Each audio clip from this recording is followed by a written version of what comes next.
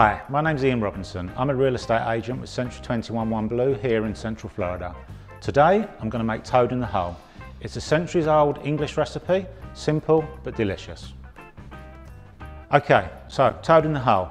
We make the batter, we leave that to rest. We make the red onion gravy, we let that simmer so that it boils down and thickens up a bit. We put the sausages in the oven, let them brown. Then after that, we add the batter to the sausages, let them cook for about 20 minutes. Hopefully the batter rises and we end up with an excellent toad in the hole. Okay, we're going to preheat the oven to 425 degrees. It has to be really hot for the puddings to rise. So that's very important. So we're going to turn the oven on now and get that going. Now we are going to make the batter. The batter consists of eggs, milk and all-purpose flour with some salt and pepper to season. That's all there is.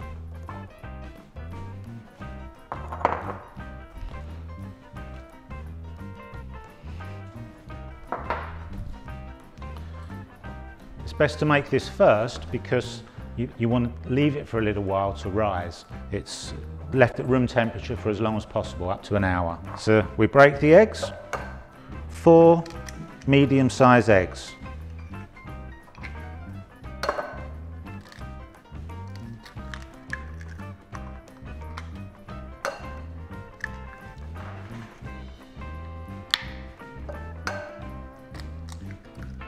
I'm going to make sure we get no shell in there. Now we're going to beat the eggs with this little electric whisker.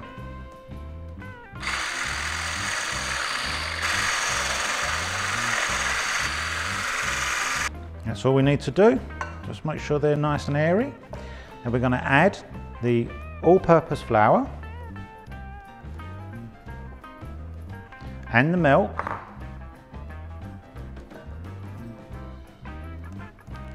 And a little salt and pepper for seasoning.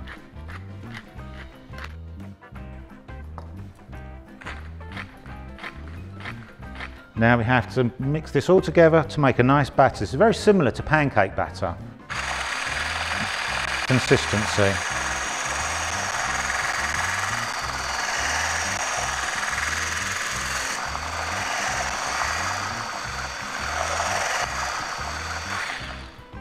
That is all there is to making the batter. Then we're going to let that rest. Let it rest for as long as possible is a recommendation. Some people do it overnight and leave it in the refrigerator. We don't have that luxury today, so we're just going to leave it to rest here at room temperature. So now while we're waiting for the batter to rest, we're going to start preparing the red onion gravy. That's just basically red onions that are going to be sautéed with the garlic. Then they're going to be transferred into a saucepan with the vegetable broth, and I'm just going to leave that to simmer so that it boils down a bit and thickens up. Most people will use a beef broth for this, but I'm making a semi-vegetarian meal because my wife is vegetarian, so we use all vegetable products. She won't be eating the toad in the hole. She'll be having just a batter with no sausage in it. Okay, so now I'm just going to saute these onions to get them caramelized down. So get a nice hot frying pan, put some oil in it, put the onions and the garlic into the oil. Hopefully we don't get splattered.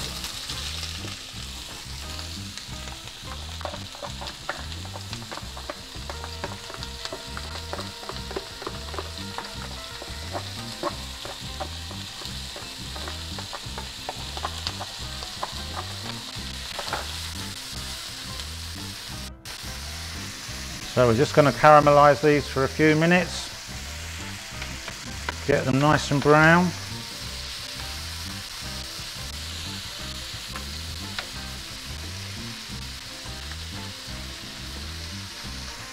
In the meantime, I'm going to put the vegetable broth. Normally we would make the vegetable broth, but for the benefits of this recipe and time, we're just going to use a pre-purchased one.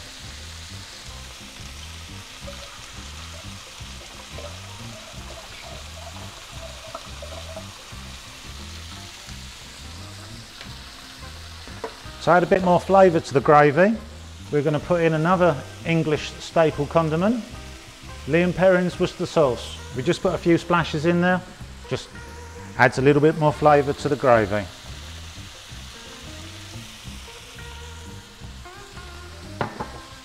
And again, just another flavour enhancer, some vegetable bouillon, just to add a bit more to that gravy. Just put in 1 big teaspoonful of that.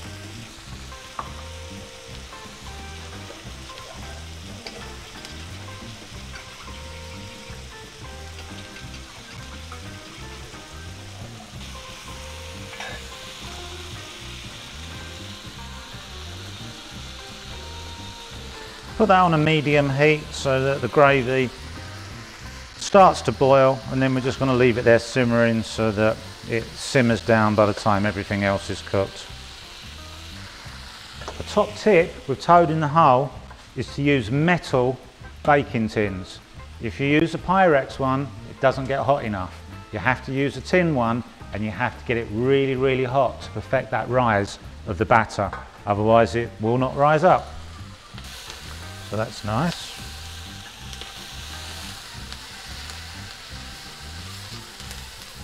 Now I'm going to transfer these onions now into the vegetable broth, and then we'll just bring that up to temperature and let it simmer there to boil down a little.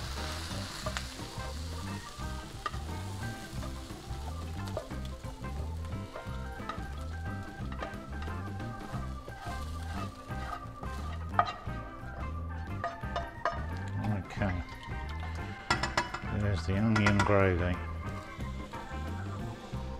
Okay, I'm going to put the pans with the oil into the oven so that they preheat at the same time. By the time it's up to temperature, we should be able to put the sausages in and cook them for 10-15 minutes.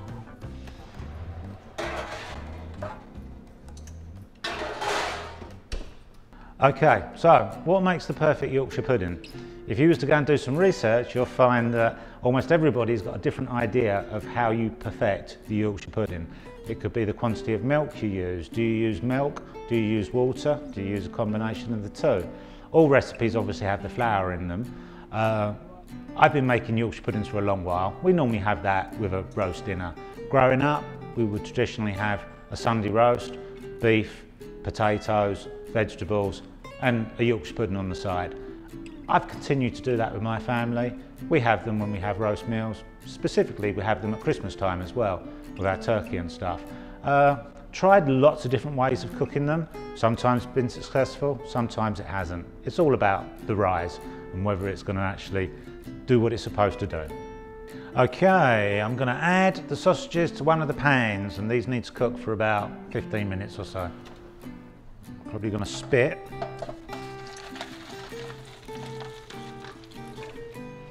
Just going to turn them over so they get covered in the oil.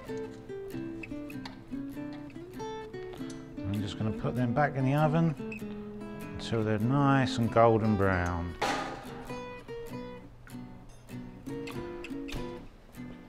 And that is that for another 15 minutes.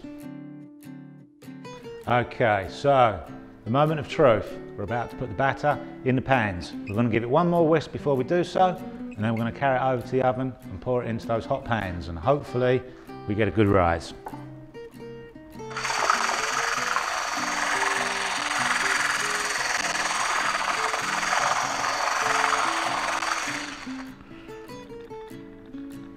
So that's it for the batter. Okay, so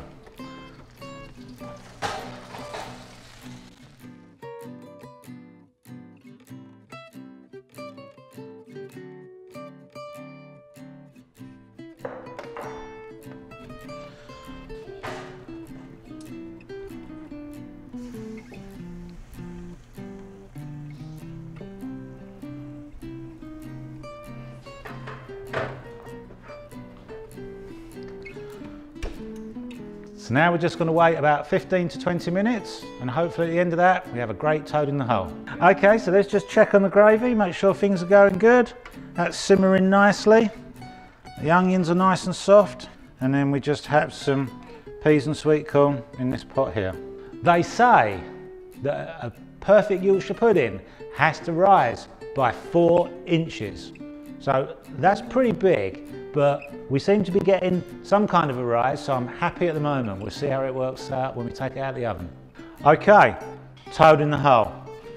Let's get it going.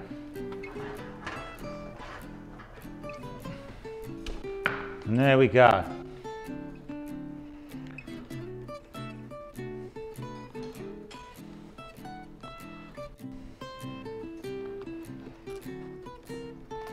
Nice crispy edges. There we go.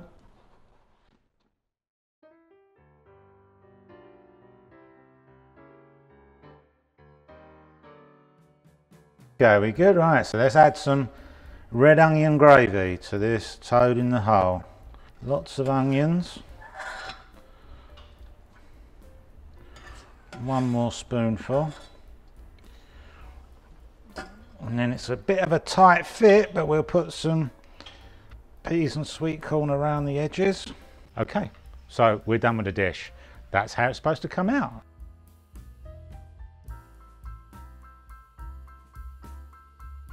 There's the dish. It turned out pretty good. I like the results, better than some of my trial runs earlier this week. If you like what you see, look up the recipe, give it a go. I think you'll enjoy it. See you next time.